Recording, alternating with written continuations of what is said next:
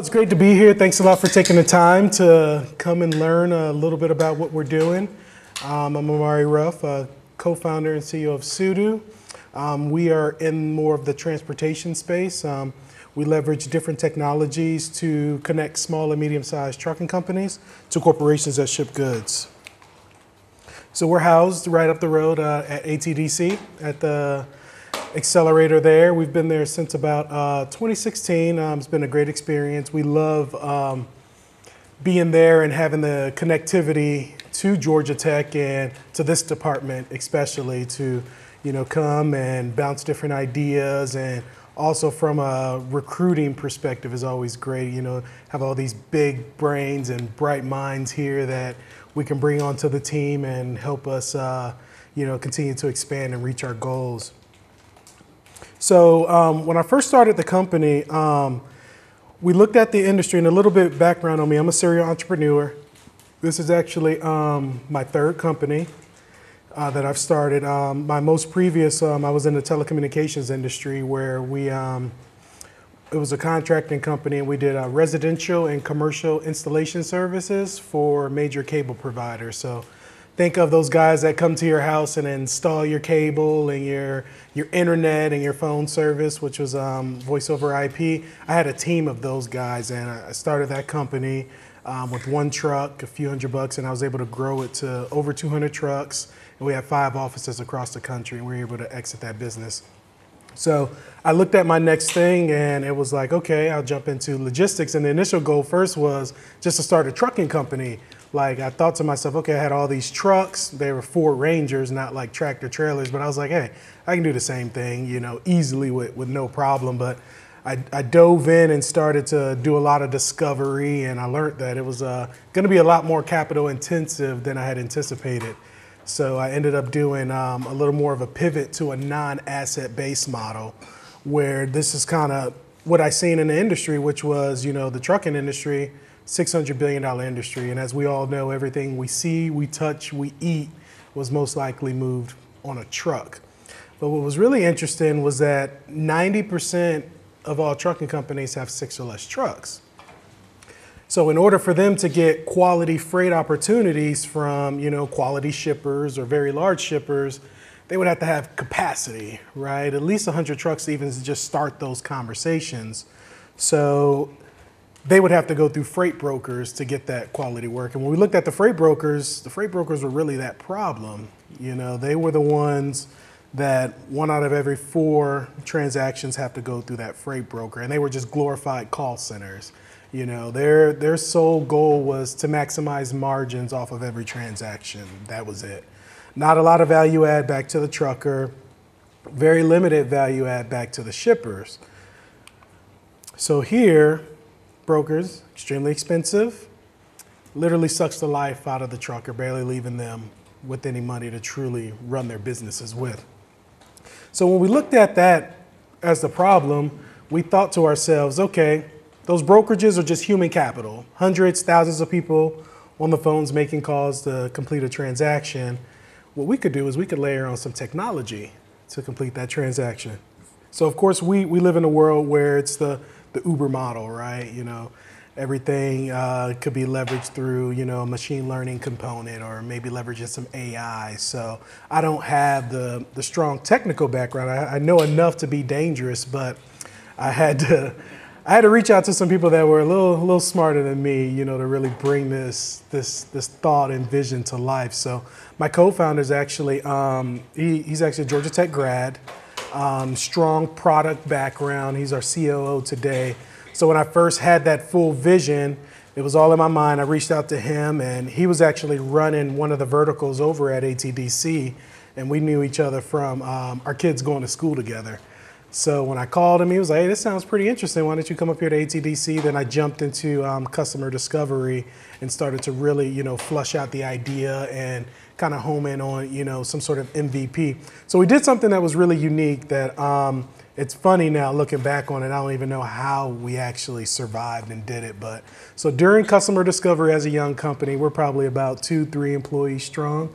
And I got an opportunity to pitch to Walmart.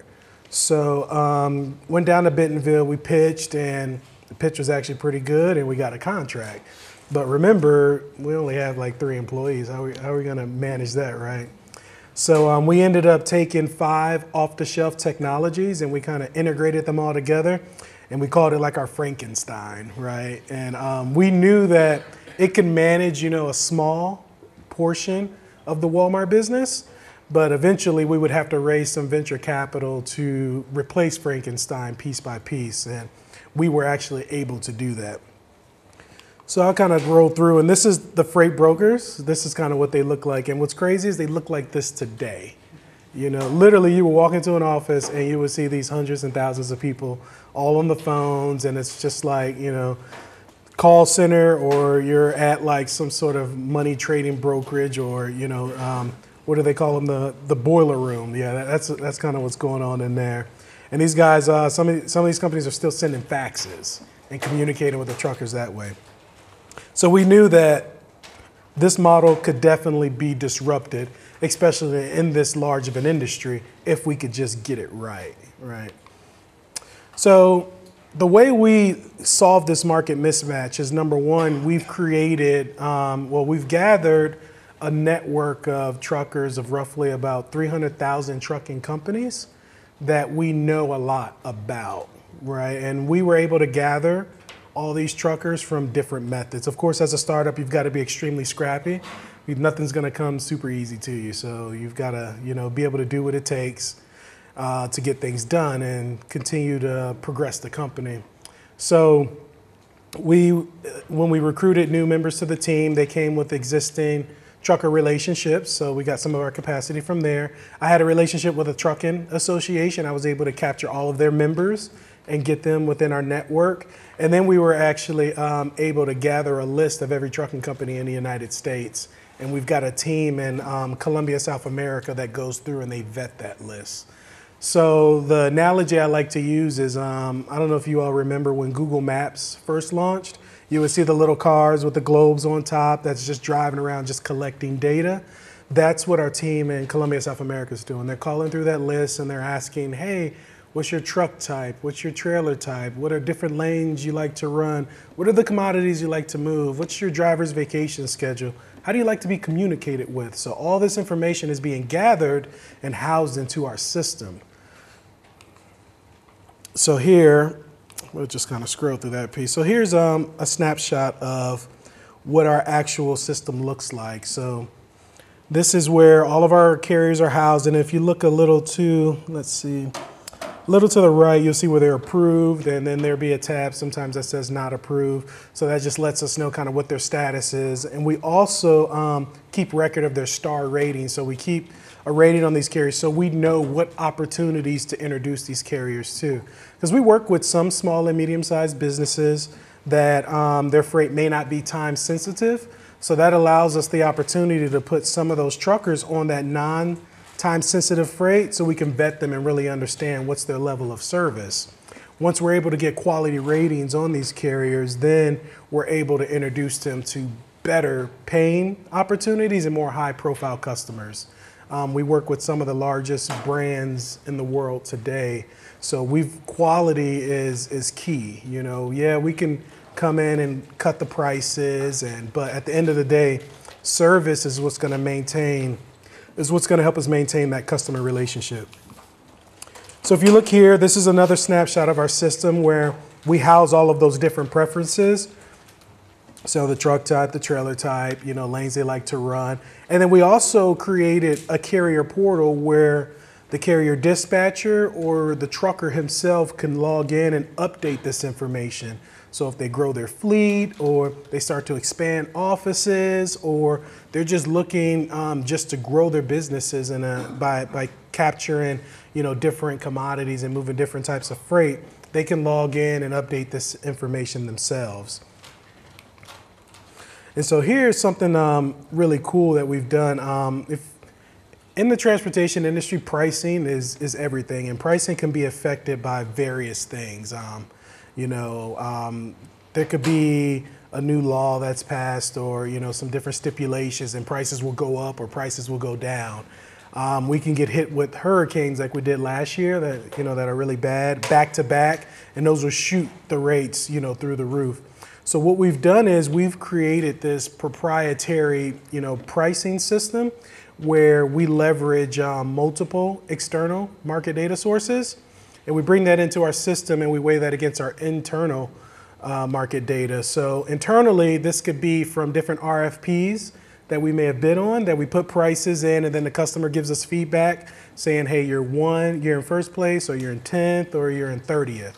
So we're collecting all this data and we're putting this in our system. So we feel like we've got a good understanding of where the market is, and then we bring that external data in and weigh that against our internal data to give us the most optimized price. So that's something cool that we're doing that's a little different, that gives us an advantage and helps us price different customers, if it could be more of a spot basis, emergency, real-time basis, or it could even be, we could leverage this tool to price more RFPs, which will be locked in prices for the next year or two, or quarterly rates. So this allows us to do that. And the gentleman that actually created that system's right here. So he's our team member, a Georgia Tech guy as well. So I had to make sure I give Andrew a shout out. So here is what we call our Sudo Sage search. So we connect with our customers. It could be, which we're still in an industry that's a tad bit traditional and not a lot of technology advancement there. So some customers we still connect via EDI, or some customers we connect via API, which is more preferable for us. But we pride ourselves in being flexible and being able to connect with the customers in a way that's comfortable for them. So that helps us when it, from a sales cycle perspective, where we're not asking our customers to change a lot of their behavior, and majority of our efficiencies kind of happen on the back end. And that gives them a level of comfort when we're not saying like, hey, we've got to change all these different things in what you're doing. No, we'll connect with you in a way that's comfortable for you. So we feel that that's sort of like an advantage to working with Sudo. But so we'll receive that freight information, that data. It'll be lane data, meaning location pickup is in Atlanta, delivery could be in Memphis, pickup times, commodities, weights, all that information will hit our system. And our algorithm is going to take all of those different preferences into account based off of all the truckers within our network. So locations, truck type, trailer types, commodities they like to move, vacation schedules, all those things are taken into account. And that's immediately going to give us a top 5, top 10, top 50 trucks that best fit to move that load at that particular time. So right there, that solves a huge issue with that human capital. If you think back to how those traditional brokers operate, where they're just hitting the phones, now our operations team, which we still have customer success people because our industry still requires a human touch component to it, but we equip them with technology advancements so they can react quickly and source capacity extremely quickly. And then here is where we really differentiate from our competitors, is our multicast system. So the way we differentiate from traditional brokerages is, number one, we're just leveraging technology. Boom, we're different. Simple as that. They're just call centers, people on phones making calls. Now, on the digital side, they put us in a bucket where they call us a digital broker, because we're still licensed and bonded as a freight brokerage company. So we're considered a digital broker. And our competitors, we go against Uber Freight, which just jumped in the market, that's doing really well. And there's another company called Transfix that's out of New York. They've raised probably about $80 million or so. So they're doing decent, they're doing pretty well. Then there's another company called Convoy, which is out of Seattle, which is backed by Bezos, right? So that's a lot of fun for us, right? We're going against Uber and pretty much Amazon. And we're just a startup out there. But remember, the industry is gigantic, $700 billion industry. So not one player is going to dominate the entire industry. Today now, a little fun fact is the top 18, the top 20 freight brokerages today make up less than 18% of the market. If you think about that. So it's extremely fragmented, tons of opportunity out there. These are the same talks that I have with our investors. They're like, what are you gonna do against Uber and Bezos is in another company? Why are we gonna give you money? Like, it's okay. Like, we're gonna keep our heads down, focus on a segment of the market, and we'll win. We'll win in our particular lane. Our goal is not to, defeat or conquer Convoy, but it's to stay in our lane and capture a portion of the market, which we feel extremely confident that we can do. So the way we differentiate from our competitors, the Uber Freights, the Transfixes, and the Convoys, and the Convoy, I don't know if you all are aware, they just got valued at $1.1 billion in 3 years. So 3 years they've become a unicorn, so which is really exciting. But what's cool is that when they were at our stage as a company, we're actually further along than they were. We've got bigger customers, we've got better margins and better net revenue. So they just have Bezos on their side, but hey, we're gonna keep working hard though. So the way we differentiate is we feel that there's opportunity in leveraging voice technology and leveraging chatbots. That's where we really feel that we can do some things different. So our competitors are saying, hey, download this mobile app and that's gonna be the way you communicate with us. Just the Uber model, You don't have to call anybody, just work with this mobile app and that's how everything's gonna operate. But our industry is extremely traditional. The average age of a trucker is in the mid-50s, and forcing them to adopt to new technologies is really tough. So we've seen and we know for a fact that our competitors have faced a lot of resistance in getting their adoption from a mobile app perspective. So that's where we were like, hey, we see some opportunity in voice technology. So today now, we do have a mobile app for those truckers that are a little more technology advanced. But believe it or not, some of these guys still have flip phones. So what we've done is we've developed chatbots that can send SMS text messages with that load information. So based off of their preferences, when the load matches, they'll receive a text message and they can communicate back and forth and ask questions.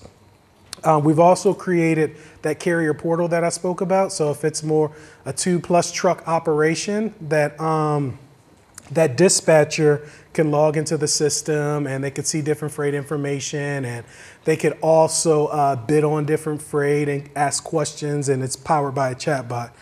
But what we've also done is we've developed and designed that chatbot to actually make outgoing calls as well. So who in here is kind of familiar with Google Duplex? Anybody know Google Duplex? So more of a conversational AI component.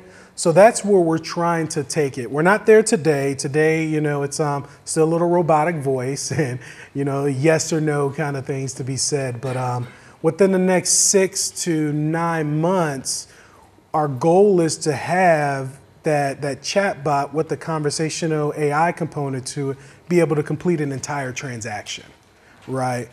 So you think at the press of one button, today now we can call 5 truckers or we can call 500 truckers, but it's extremely simplistic, but we're working through it.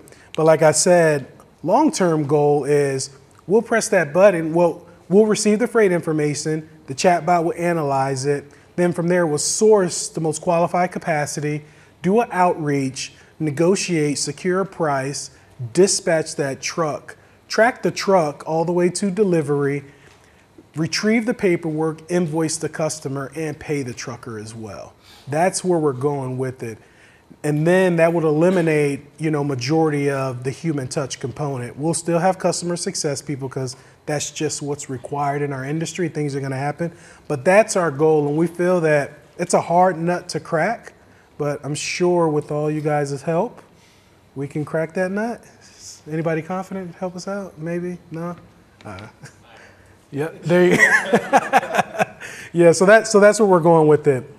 So it's an exciting time to be in the logistics industry from a transportation perspective. In our industry also, we hear a lot about driver shortage, and there's not many truckers out there. A lot of guys are retiring. One of the things that we're doing to combat that is, since we're enterprise focused, we're starting to leverage our customers' private fleets. So one of our customers is AB InBev, to say, and they have their own private fleet that goes from, let's say, warehouse to warehouse, making deliveries from A to B, but they're going from B to A empty. So what we're going to do is turn that from a cost center now to a profit center. So we may drop a UPS load on that truck, or we may drop a Walmart load on that truck, and we'll set different business rules in our system. So of course, AB InBev's not picking up Heineken or one of their competitors or anything like that.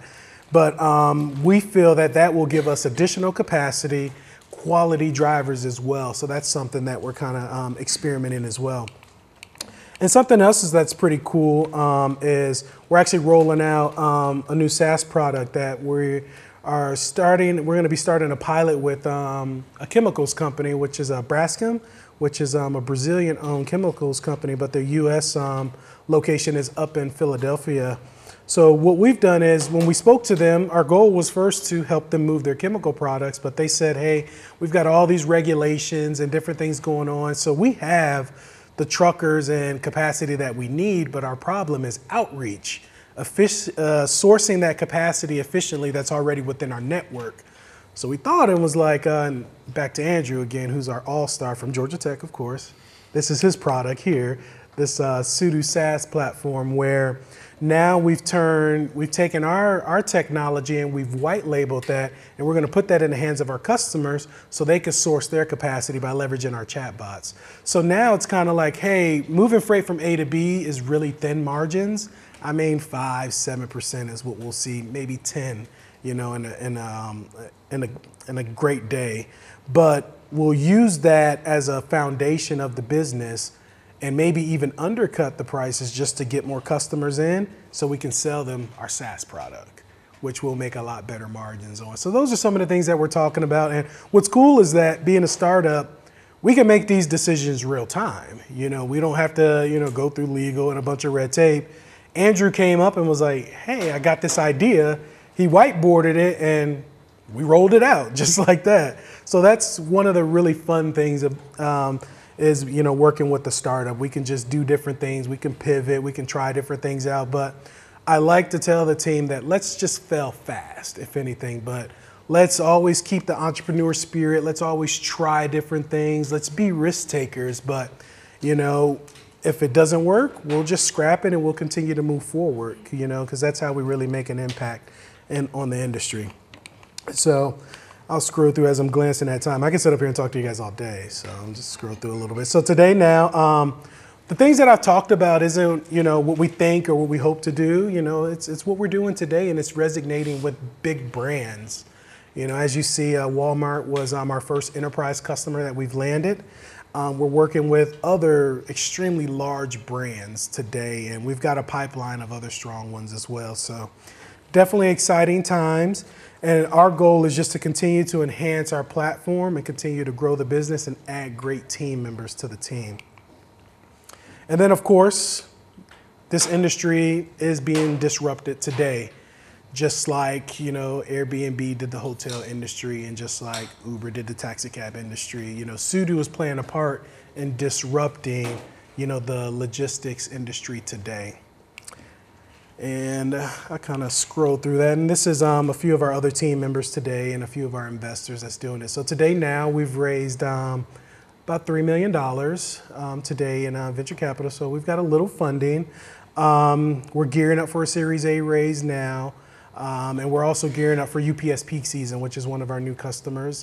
So we'll be helping them out with the holiday delivery.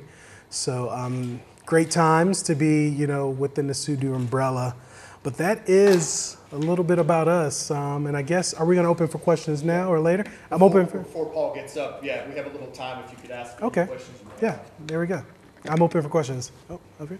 I've two-pronged question. One, as an early-stage startup, how do you raise a team without funding? Because you can't do everything yourself. You need people like that. Two, a business like this survives on a network effect. So how do you build a network from ground up? Like, you know, you need truckers, you need shippers to make this platform happen. How do you start building that from nothing? No, great question. So number one was how do we actually build our team, you know, without funding? Wow. So I've always been really good. My strengths are business development and sales. And by being the founder, I was able to articulate the vision of the business. So I knew that I could look within my network. I'm a really relationship-driven individual. So my co-founder, our kids actually went to school together when they were 1. They're 7 now. And I remember, being at different birthday parties, I would always see him and he was always talking about technology and what he's doing at Georgia Tech. So when I had the idea of the company, I reached out to him. So I looked in my network and I just took a chance. And once I was able to convince him to take the crazy jump to come on board, I really engulfed myself in the technology ecosystem here in the Atlanta area, which is a really, tight-knit community. And by going to different events and networking with different people, you see and meet really cool people who may have worked with a startup who just exited and looking for their next thing, or they may have clunked out and ran out of funding and they're looking for their next thing. So there's always people out there that are looking that you could find and network with. My CTO, I actually got him from being over at ATDC. He was our EIR, entrepreneur in residence. We would have to check in with him on a weekly basis. And I convinced him to turn down a job from Amazon to jump on board with us because it's the vision, just knowing that you can come on early. There's an equity component to it, which is equity is the key because, of course, everybody wants to be able to have, a vested interest in the business. So that's kind of how I sold that. And then from a marketplace perspective, how to, build a marketplace from scratch. We worked on the trucker side first and we're able to get a ton of capacity. The truckers within our network aren't sole Sudo truckers. They work with other brokerages or they may have customers on their own. But what it was is we wanted to outreach to them, reach out to them, let them know who we are, what we're doing, so we know where their gaps are. One guy may say, hey, I've got loads going from Atlanta to Memphis all the time, but I can never get out of Memphis. So we knew that information is in our system and we kept note of that. So now we get a new customer, we say, hey, we're going to focus on things coming out of Memphis because J&J Trucking was interested in that. So we did that on a repeated basis and we're able to gain that. And then on the supply side, we're always selling. We're always, looking for customers. Like we'll land a large customer like Walmart who may move 100,000 loads a day maybe, right? But we'll take the beach entry. We'll move a little bit of freight right now, and then we've got a little truckers, and then we'll slowly start to grow both sides of that marketplace. So hopefully that helps with your answer. Good. Any more questions? Oh, we got one down there? Yes, sir. I'd like to understand a little more about your revenue model. Your customers are primarily shippers, and then how do you, you mentioned you're a licensed broker, so you're just taking traditional brokerage commission type Yeah, so the question was, what's our revenue model? Yes, so we do operate like a brokerage, but we don't take the traditional brokerage margins. Traditional brokerages could be anywhere from 20 to 30, sometimes 40% that they're taking off the top. So Walmart or one of our customers will pay us $1,000 to move, these loads, and then we'll pay the trucker $900 or $950 just based off of the lane, and we'll take a spread from that transaction. There's also a component where, since we focus on small and medium-sized trucking companies, there's we call it a partner financing component because these guys need their money real time. So we pay in about net 25, net 30. They like to get paid immediately, and we can command around a 2 to 3%, spread off of that. So that helps us as well. But as we roll out this SaaS product, and just depending on how the success of the pilot goes with the new customer, we'll probably start taking freight at cost or even at a loss and incorporate that into our CAC, which is our customer acquisition cost, and then just to sell them the SaaS product because we'll be 80, 90%, 95% margins off of that. So as we think through things, I'm thinking that'll be more of our long-term play. And of course, I got to bounce that off of our all-star over here to make sure that that fits right. Yeah. Any other questions? I mean, just out of curiosity, I don't know if I missed it. You're from Georgia Tech, but Yes. How did you get into Suzu?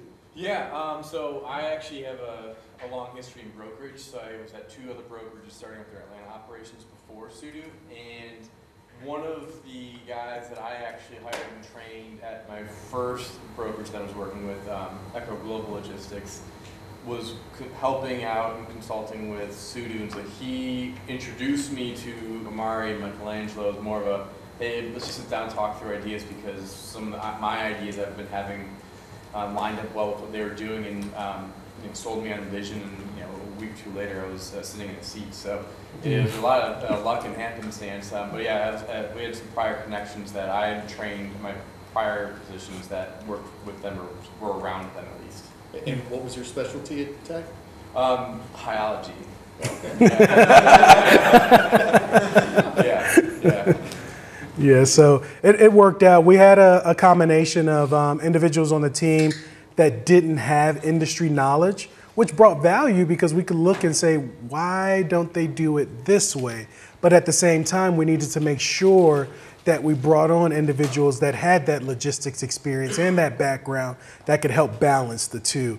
And that's where Andrew came on board into play. And then we also have a few more individuals. I think everybody outside of the executive suite, everybody has logistics experience, just so we've got a really good balance. And how many total people? We're a team of 15 now. We've got 11 in Colombia, South America. And we actually, we just got a green light. We're moving our office next door in ATDC. So they tore down the wall, so now it's like a double office because we're growing so loud. We're like big stuff now, man. You guys got no. We're excited about it, and we're growing the team. We'll probably add 3 more team members before the year is out as we gear up for peak. A question for you is how much of what you see as your big demand will be like on contracts that they'll sign like a recurrent for many trips, okay, or that be a long type of slow clock type of thing versus fast on the spot, okay, demand that I'm going there, okay, is there something available soon? So where are you seeing yourself developing? Well, I think we see ourselves more of a emergency spot market, playing in that area. We can command higher margins there, and then our customers see a lot of value because we can react quickly, by leveraging our technology. So I think that's where we'll play. But a lot of times our customers will make us play in the dedicated space just to build the relationship. But from a marketplace perspective, that's not bad because it's going to give us our critical mass and it's more predictability there. And there's a lot of truckers out there that are looking for that predictability. So it's just a matter of, we looked at the country as we want to build pockets, right? And then we want to gain critical mass in those particular pockets. And then we could do more of a load pairing, component to it where, truckers now are going A to B, UPS, B to C, Walmart, C to D, AB and Bev, then D back to A with a CHEP load. And that's the goal, to be able to get to that point where truckers are in our network, we understand their growth, what they want to accomplish, what are their revenue goals, and then we put different things in places where if their LOS is X, they can get more points here and just kind of make it sort of like a gamification sort of thing. But with that, we need more capital. So if there's any investors out there, we could always use more money, but that's kind of what we're doing. Any other questions? Yes. How big is government regulations in terms of the trucking? I think commercial trucking is very different in the people. And the other thing is, the biggest problem is, truck is a fixed asset that's sits somewhere. And then there's a problem drivers. There's not enough truck, not enough drivers. So does your AI allow you to do a better job of paying higher truckers to incentivize the younger people to come into the industries to drive? No. Yeah, so, we thought, we've actually had some meetings about that where we were like, and this is like, because of course we've got to we think really big. If we're not thinking big, we're not thinking well. So blockchain has been a very popular thing out there now, and we've been looking at different ways where we can leverage blockchain. But the thing was like, okay, what is the problem that blockchain is actually going to solve for us? So we looked at, okay, for drivers, if we could tie into a customer's ERP system, right, and we could leverage a customer's credit for the individual trucker because we know that Walmart's always going to pay. And now we've got visibility through their ERP system. And now it's almost like that small trucker has the credit of a Walmart, and now they can grow their fleets and get really good equipment. So that's one of the use cases we've kind of looked at, but solving driver shortage in particular, we really haven't looked at doing that because that's not really our business model, but we have looked at different things and how can we incentivize the companies to grow through giving them quality freight. You know, that's some of the things we looked at. There is one startup that's up and coming right now. They're in talks with Volvo on their first round of funding. They're actually at ATDC as well, and they're focused on driver shortage. Their company, it's called SpotQ, really cool company. So what they're doing is they're saying, so the electronic logs are in place now, and it's a big problem. You know, no more fudging the books or anything like that. So drivers can only drive 10 hours, right? Then they got to shut down for a certain amount of time. A lot of times they will run out of those hours based off of being at a dock a lot longer, getting their truck loaded or unloaded. So they're running out of time in mid-route to drop off a delivery. So what SpotQ is doing is they're keeping track of the hours of operations, and before that truck has to shut down, they're able to bring a quality driver in that truck by using a crowdsourced model. It's already vetted, already qualified, so now that load could be delivered. So they're in talks with Volvo right now, very serious talks, and they could be making a splash in the industry. So hopefully my buddy could solve that problem, and then we could just leverage his technology. Any other questions? Are you finding the shippers continuously come back to you for the match to the trucker, or once they get the relationship with that trucker, they go directly with them on the next? No, we definitely maintain the relationship with the shipper, and we manage the relationship with the carrier. Because the large shipper, that's the thing, they don't have the bandwidth to work with these small guys. They're small, and you know, they're just like, look, we want to work with one entity and then have access to thousands of assets, you know, so that's how it works. So we'll always maintain that relationship just to make sure that levels of service are there and then that the transactions are working the way they're supposed to. I've seen several organizations going for SaaS. It's not always been a great success. Yeah. Because you're kind of giving them the access to your stuff, but you don't have any more the leverage of the network. They keep the network. So I'm trying to understand your overall drive to so much aim for the SaaS perspective. No, it's a great question. So when we went to, there are companies out there and really big companies that, like for example, Lufthansa, they came to visit us yesterday. They came all the way from Frankfurt. We have been talking with them for six months, connected with them in Silicon Valley. They have so many regulations because they're an international airline, right? So they have a carrier base that they already work with that's already qualified. So their problem would be an outreach, just like Braskem. Braskem says, hey, we're moving these chemicals. We don't need more capacity. We just need to be more efficient internally. So we just seen that as an opportunity just to get hooks in additional customers.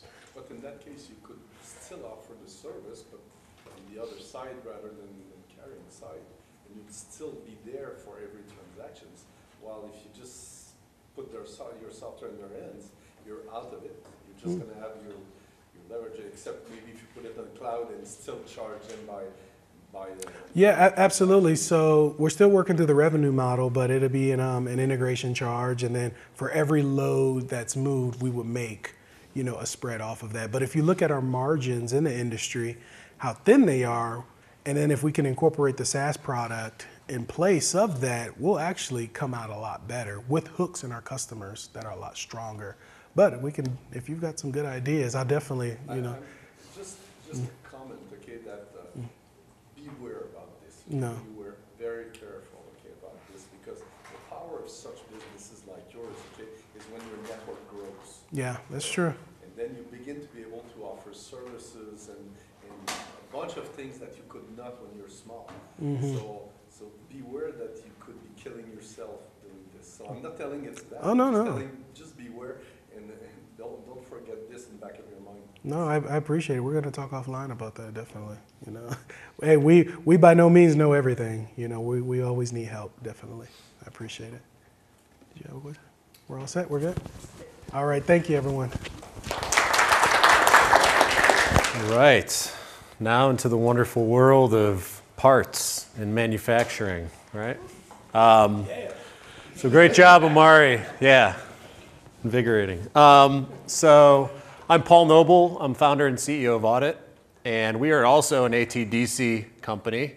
So I'm even less than a stone's throw away from Amari and his team.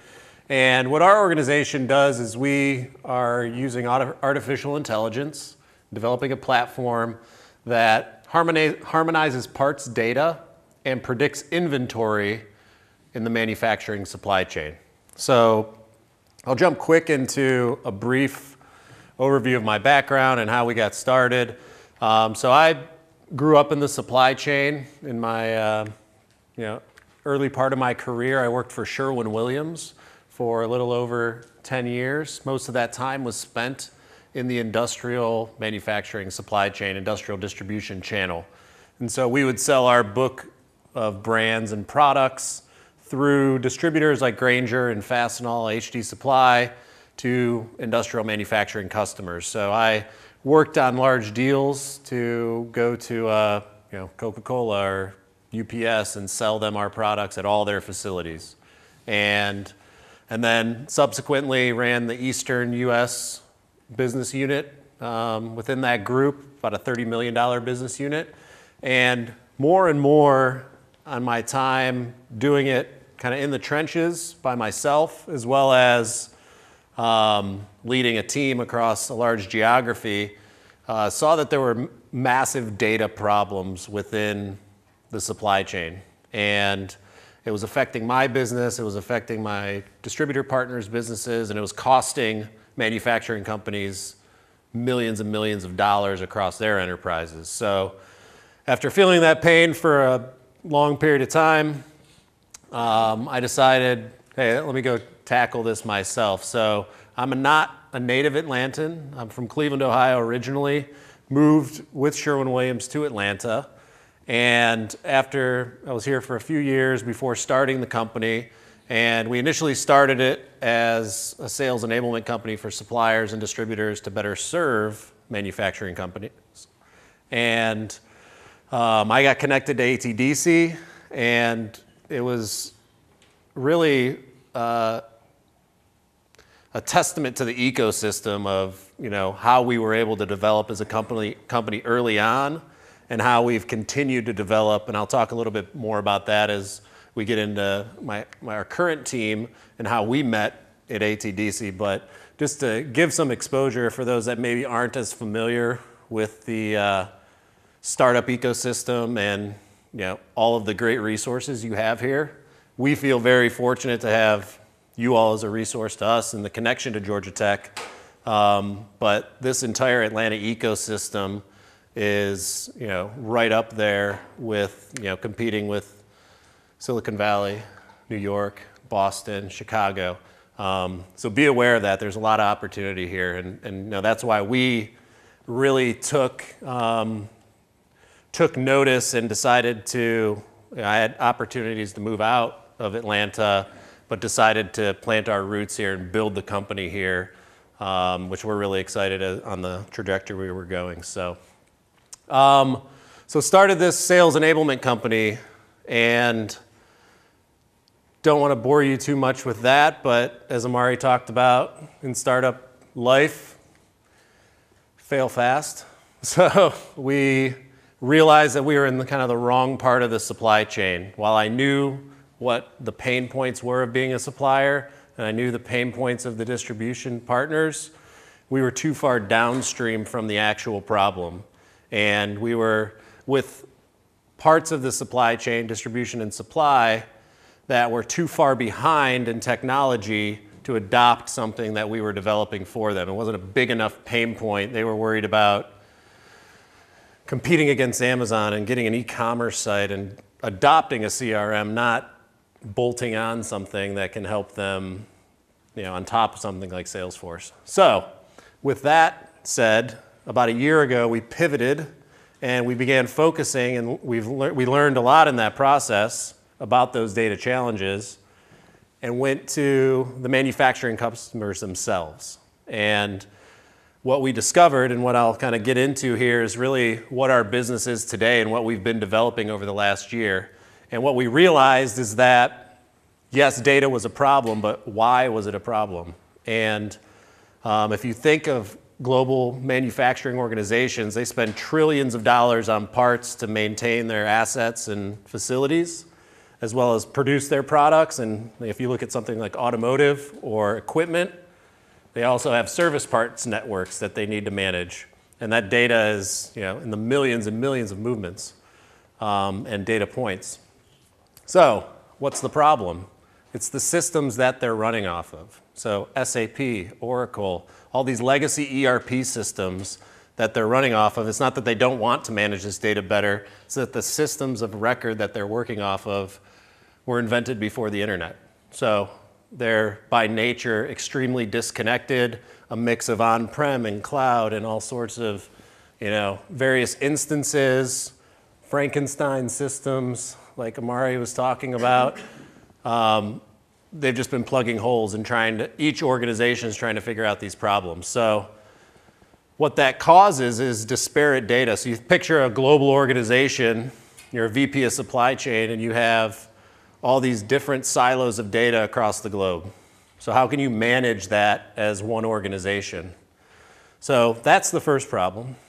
And then in addition to the disconnectivity, everything is still very manual in those systems. So if you look at, parts, so we're focused on maintenance parts. You're talking about like Siemens motors and Timken bearings and all these things that make the facilities go. When a company orders that, Siemens gives them the physical good. They don't give them the digital footprint of that product. So if I'm Coca-Cola bottler, I get the motor and I have to enter that into my SAP system manually. And there's character limitations and there's all these manual entry points for inventory and criticality and all these things that are just way too difficult to manage. So as we were developing this business, we knew about that pain point, and we knew we needed to solve the problems that these legacy ERP systems were creating. So at that point, we figured, what is there to help make humans superhuman, especially around data? It's artificial intelligence. So we began developing this platform to be able to essentially look at these issues at every individual organization and where can we show value to a global manufacturer. And so we took that information and we began building an AI that can go in to the ERP system and read these material master records that they have. So you picture all the parts needed across a global enterprise, it's hundreds of thousands of records.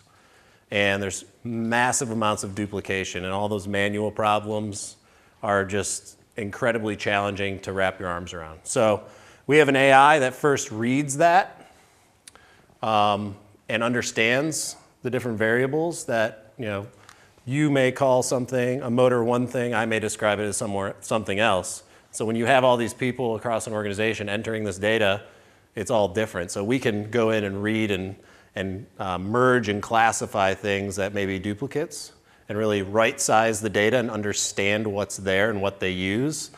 And it's not your traditional cleanse. We're not cleansing it to make it e-com ready data with all the attributes. We're just understanding what it is so that we can better wrap our arms around it to start.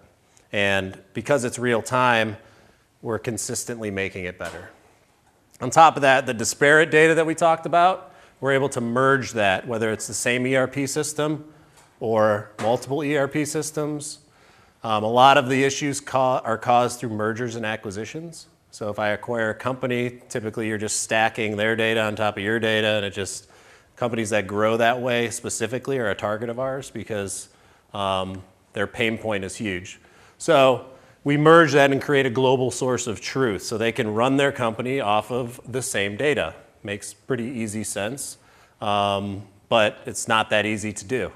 So everyone understands, and you see a ton of data companies, and everyone understands that data is really, really important, but it's really hard to monetize the value in a lot of cases, right? So there's a lot of traditional methods out there that you look at that are static. So a consultant, I hire a consulting company, they come and cleanse my data, they give it back to me, and the next 5 minutes later, it's already starting to deteriorate, right?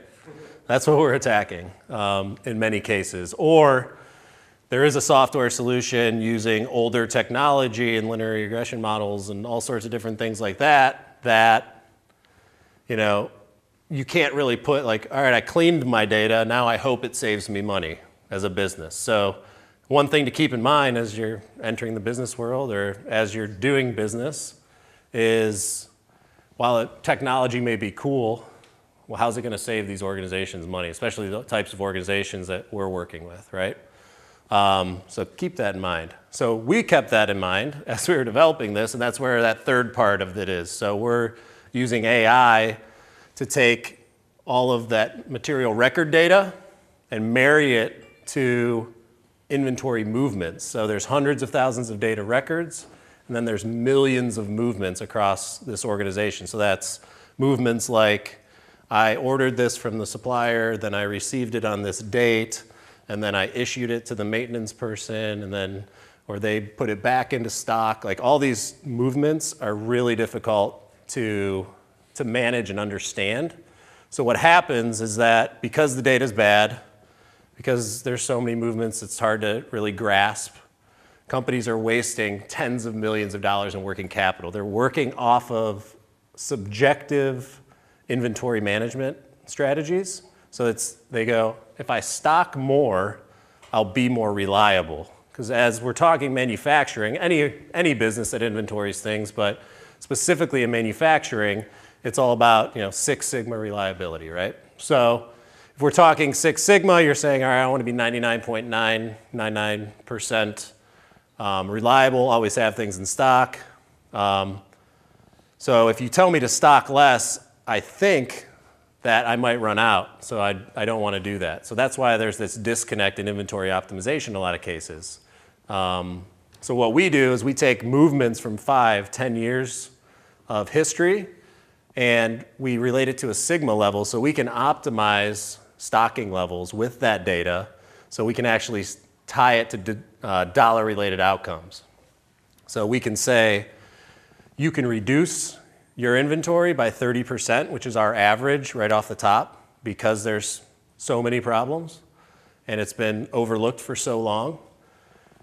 And you can remain Six Sigma reliable. And we make it very easy. I don't have a demo to show you, but we make it very easy. They can look by plant and just essentially say, all right, what does it cost me to be Six Sigma, 5 Sigma, 4 Sigma?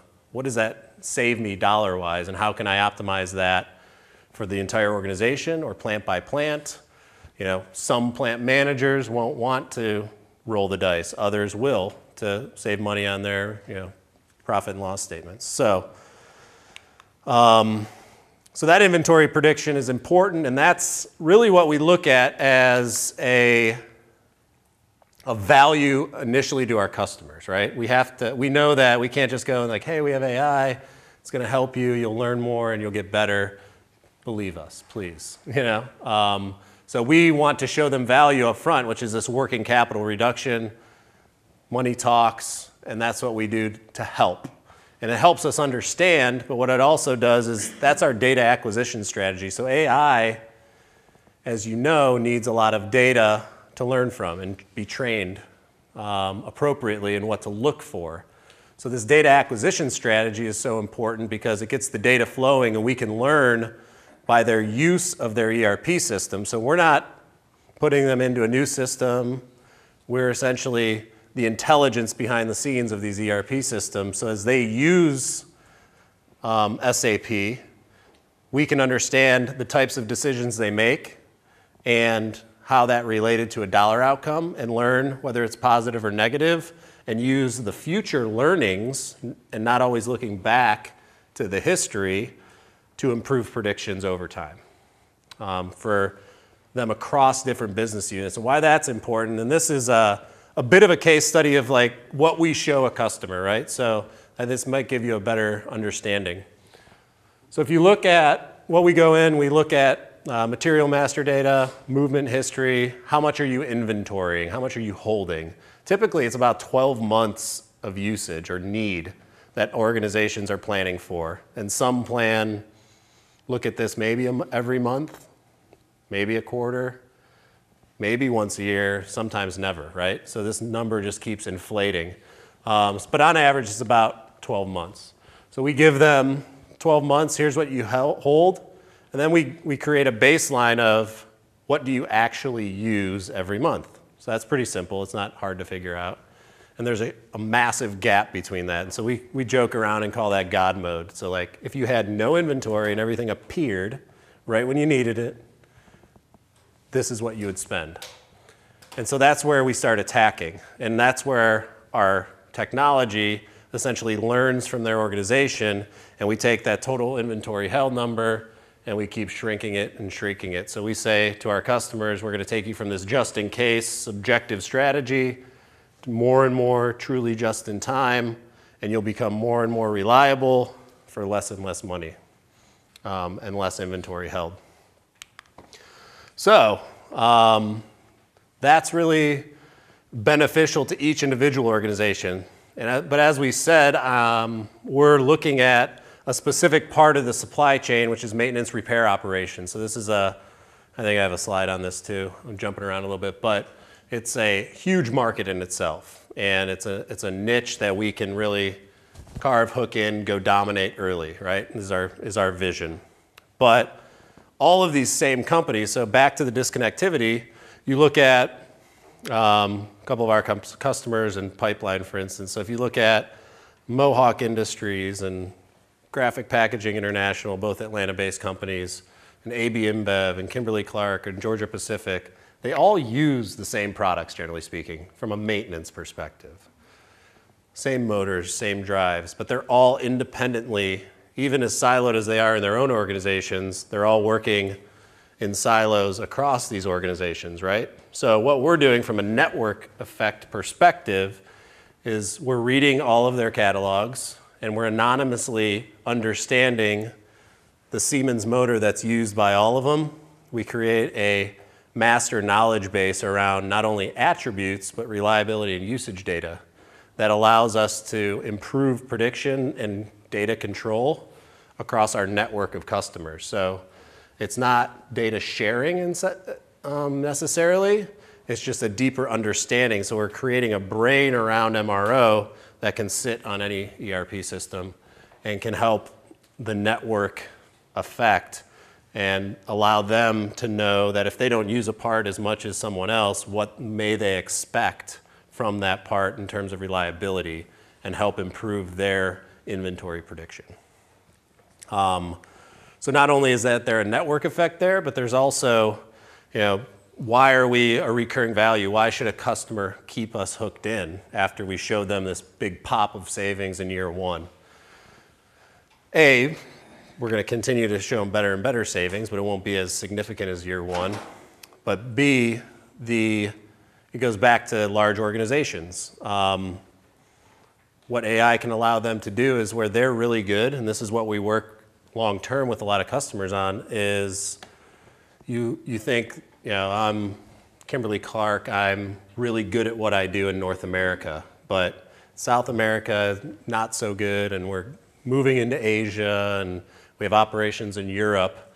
So what AI can help them do, and what we specifically help them do, is transfer knowledge from their best people to the system. So the system begins learning at what the best demand planners or what the best inventory management personnel that they have. So making their human superhuman, back to that whole analogy. It allows them to transfer knowledge to the system, so the system begins to be smarter and we eliminate the variability. So everyone becomes more level at the highest level, which is really intriguing because it's very difficult to train all of those individuals as people turn over, retire. 99% of that knowledge is locked in their personnel's heads.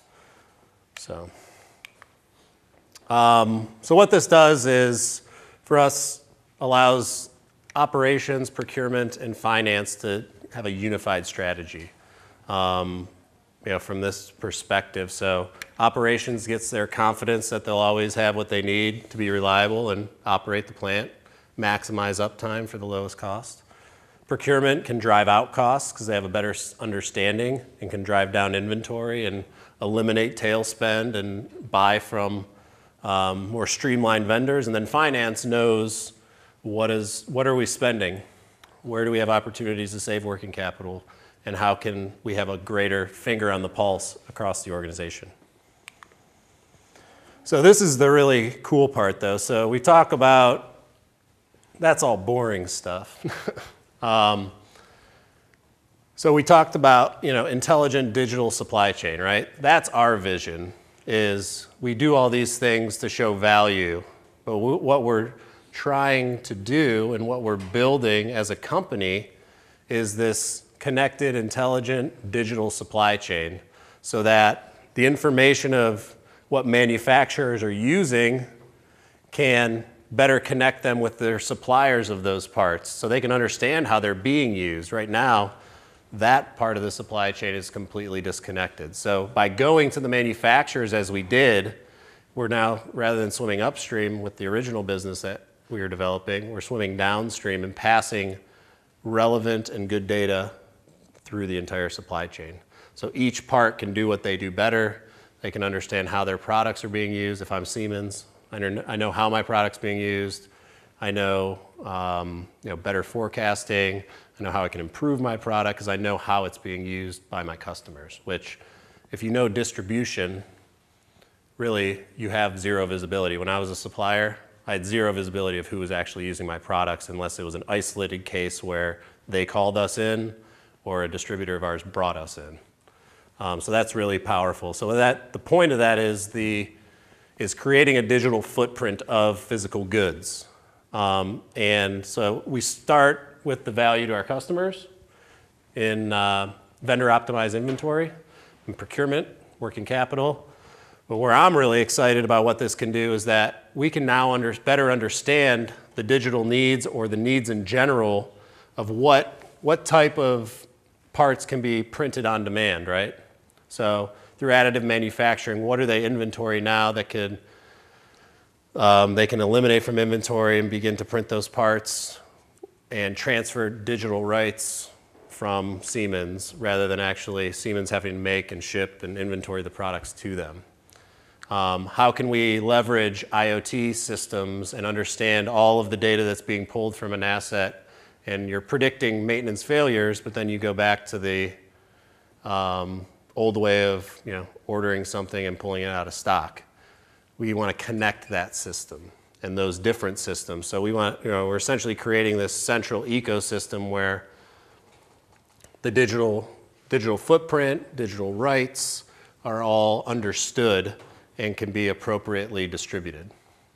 And again, I joke about this. There is certainly an opportunity for a trusted ledger, but it wouldn't be a startup presentation if we didn't talk about the opportunity for blockchain in our business model, right? And we might do an ICO soon too. All right, so the technology itself from a blueprint perspective is that as we're building and we're focused on specific things that we know, it's indirect materials, it's maintenance, but as we're building the technology, there's the opportunity and we've already been asked many times by customers and prospects, hey, can you do this for our direct parts, the parts that go into our automobile or the raw materials that we buy? Can you look at specific signals? Yes, we can. So we're looking at that and we see it as an applicable growth with each of our customers because they have both. And the use of that technology to really optimize more of their supply chain and digitize more of their supply chain. And so as we look, we're in a fortunate situation that we've partnered and we're selected to partner with SAP. So they have SAP recognized and continues to work with us. So they have a program called SAP.io. This is their innovation arm. It rolls up into their strategy group. And so we've been splitting time between Atlanta and the Bay Area and San Francisco, working with them, understanding a deeper understanding of the challenges that their system causes, where they're going, and where we can help integrate more effectively and not be working against each other, but be working with each other on how can this seamlessly be added to add value to their system, add value to their customers, and get them, moving their customers from on-prem to the cloud, as is one of their number one focuses as an organization. So for us, that was super important as a startup to get the validation of the system we're building off of for them to bring us in. And if you know anything about SAP or Oracle or any of these behemoth ERP systems, they're really difficult to work with, even when you have a relationship with, like ours. So that's been really important for us as we continue to work with customers. But to try to work with them without that would be really, really difficult. And what it did for us as a startup is if you're attacking a market and there's a market leader there or someone that is that system of record, you'd be surprised how important it is to really go verify your assumptions. So we had a lot of assumptions of where we could help based on the customers telling us their pain about SAP, but it was so important and accelerated our growth as a company, by at least a year, if not more, by actually working with them over the last several months, concentrating on the back end and what do we need to do to integrate and make this seamless in real time and position us to effectively take what our customers are telling us and make it a reality. So we went into this, our target customers, our manufacturing customers, 5 or more plants as they grow. As the number grows, the problems grow. So we're looking at, probably even more 10 plus plants. You see the problems continue to grow, and we're focused obviously on SAP, but we also see this applicable to other systems as well and work with those customers. And these are some of our customers, as we've mentioned. So a cool story about how we met, and back to, it sounds like a commercial for ATDC, but we love it that much. So ATDC is a great spot. It's even the past 3 years that, we've been there. It's grown significantly, and these are my co-founders. So both Georgia Tech grads. J.R. Lamas is a neural AI expert. So the AI we're talking about is neural AI. It allows just kind of go crazy, right? And learn as it goes. He's also a part of the Perpetual Lab as a fellow, and we met through ATDC, JR and George. They were working on another business that was just wrong time, data problems in the manufacturing space, so common theme there. They were working on a visual recognition technology for parts. So you may be familiar with a company called PartPick that was acquired by Amazon within the last year or two. They were working on something very similar called Part Scope, and we connected initially on our original ideas, and we're looking like, how can we work together? We were working with a lot of tool manufacturers, so on and so forth. But it goes back to what Amari talks about from a relationship standpoint and how important network can be, and meeting new people and understanding people that are focused on different things than you are, because things come back around. So fast forward a year or so later, we had made our pivot. Part Scope wasn't working out as effective while the technology was cool, it was just a nice to have. The data was the problem. We were experiencing the same thing. The data was the problem. So we came together and we had that common thread, and we knew AI was the solution. So through ATDC, we connected and have developed our current product and our current company from there. So I just think it's really a testament to the ecosystem, the tech ecosystem, and how it pays dividends. So other than that, from where we're at as a company, we're finalizing our first institutional funding round. So we're going to be growing significantly over the next 6 months and beyond. Doubling or tripling the team within the next few months, and hiring engineering resources, hiring sales resources to really give this a go and attack the market very, very quickly. So I guess with that, time-wise, I don't know how well I was on time. Yeah, that's good. We have time for questions. All right, cool. We can, answer any questions you might have. Yeah. I mean, just so I understand your product, is it cloud-based or is it like is it a black box? Is there some kind of dashboard that the It's a magic box. No.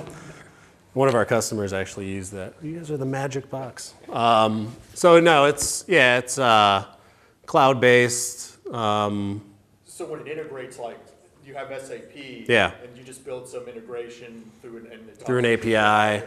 Yeah, and we can pull the right data points to understand and organize, and then we do have a dashboard of sorts and reports that they can see, all of that complex data presented to them and like suggestions of where they should make. We use predictions, so we'll give them a prediction from an inventory perspective, and they can either take prediction or not take the prediction, and then we'll learn from that. And is the person taking the prediction typically like a high-level manager, like the users of your system, or? Yeah, so we can understand the usage of someone that's just placing orders and doing things like that specific data, but then there's also typically inventory optimization teams and planners that are looking at this, from a business unit or a geography or a global perspective that will be making more of like the specific decisions and strategy decisions off of that information. Yeah. Yeah, no problem. Yeah. So basically the artificial intelligence, I guess, tool connects to ACP. Is there any, like, for a company that you are working with, what would be like the requirements for that company and for their system with regards to having like a different system, not so like known, like with different processes as ACP? Yeah. So with that change of companies that have invested in older instances of SAP, there are it's easiest with someone that's moving to or is on the S/4HANA platform or any cloud-based ERP system. Easier to integrate, easier to take advantage of those integrations. So that's much more seamless in what we're focusing on from a product perspective. But any customer that's on more of a legacy system, depending on which version that is, there are ways that we can map the data out of on-premise systems. It's just less real time. It's still dramatic. We joke that we take these customers from the Flintstones to Leave It to Beaver, if anyone gets those references, before we need to take them to be the Jetsons, so to speak. So we can work with any customer on any system. We can work with CSV exports from a non-SAP system or JD Edwards or something like that, an old model. But certainly we're targeting the lowest hanging fruit, which is those customers moving to cloud or already on the cloud. And like with regards to a project, like how fast does it work? Like is it something that works immediately? Yeah. Yeah, so it's not something that you can just like, at this point, we're working towards that, where you just download and it works across the enterprise, right? So there is some understanding and integration involved, but our integration strategy is much less than adopting a new ERP system. So we typically give a time frame of about 90 days that we can understand, get in, and at that point too, as we're moving forward with the customer into a contractual relationship, we've already done analysis. We've already seen their data, trained some of it, understand that, so we can begin showing value almost immediately and can do those the analysis really quickly. I think Sue mentioned they've got several other companies that are in their space. Are you Yeah. seeing the same sort of group of companies that are coming up in your space? Yeah, so there's when we're asked about competition, things that we're seeing are some software-based solutions that are using machine learning and more traditional algorithms to look at some of the same types of data and offer similar results. Where we're a little bit different, we haven't seen our particular approach as specific, tying data harm, inventory optimization, and deep learning kind of all together. And so we think we're a little, we're on the leading edge of that. We do see these technologies that will be adopted by more, see our window closing within the next few years of that we're the one with this technology. But we're also a lot of what we're attacking is project-based work, consultant-based work, consultants that have developed procurement-type software or software that goes on with humans behind the scenes, analysts behind the scenes is really much of the space we're attacking. But we're certainly not without competition, but our unique approach has us a little ahead of the curve. When you talk about AI, I was listening to your stuff. When you were at the beginning where you were trying to understand which products was what, Yeah. I made sense clearly. Then you switched to inventory and with your Six Sigma and all of this, and then you get into a field where there's a lot of analytical models and optimization models related to this. So I'm wondering, are you still using like neural net or whatever, okay, to try to tackle those problems, or you're integrating such model into your little box? Yeah. So to start, like where we perform our initial analysis, there is neural net, but looking at history it's not as needed. It's really creating that baseline. So we can learn a lot and do some optimization there, but it's, where we're using the neural net is based on when we were to hook in and learn from the decisions. So that's really where, and from an inventory optimization standpoint, where we can take each individual decision and add it to the prediction models. Yeah. If that makes sense. Yeah. It's more looking forward and knowledge transfer that where it's being used and applying it to that prediction. The point is, you shoot in several directions at the same time, which is normal for us, small venture like yours. Sure. But at the same time, there's a part where when you talk about the fact that you are an MRO and you want to be multi-company, okay, etc. This is a super niche, okay, that is related to work that we're overall doing here on the internet. Okay, so this can be huge, okay, in there. So, yeah. So be careful, okay, to not adding all those jewels and right. suddenly thinking they're very small. Okay, you can grow a huge business, okay, just out of that little thing. Yeah, okay, very much so. I just want to be careful because you've got many points, okay, and some of them are very interesting. Yeah, no, thank you for that. And it's something that we're consistently, trying to remain focused on, because we do get asked a lot of because that direct materials piece is a bigger component of revenue for a lot of these customers. So they're, we understand, and we've gotten less away from getting pulled in a lot of directions, and focusing on the data component itself, and being focused on that. But we're very much committed to building the MRO niche right now because it is so valuable and it is, even more unloved than the other parts of the supply chain. Thank you. Thank you. Okay, great. Well, we're coming right up on 1:30. Oh, Yeah, one more question? something? How are you advertising this product? Like, who knows about you guys besides from? Because it seems like we were trying to attack this very important problem. Yeah.